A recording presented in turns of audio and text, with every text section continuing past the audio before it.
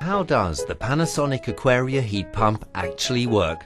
The heat pump takes the energy in the air and converts it to either heat or cool the home and to produce hot water. Panasonic offers two types of construction: split units for installation in cold areas, or monoblock units for simple and space-saving installation. Within the heat pump, air full of energy is pushed through the air heat exchanger by the fan. From there, the energy is fed into a highly efficient compressor. Then this energy passes through the water heat exchanger, which converts the energy into hot or cold water to heat or cool the home. Even Panasonic domestic hot water tanks from 200 litres to 500 litres can be connected to the system to efficiently produce sanitary hot water.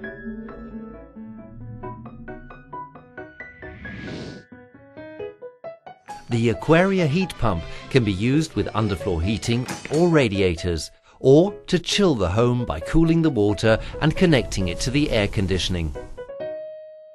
In combination with a Panasonic domestic hot water tank, you can even heat water for the home in an efficient way.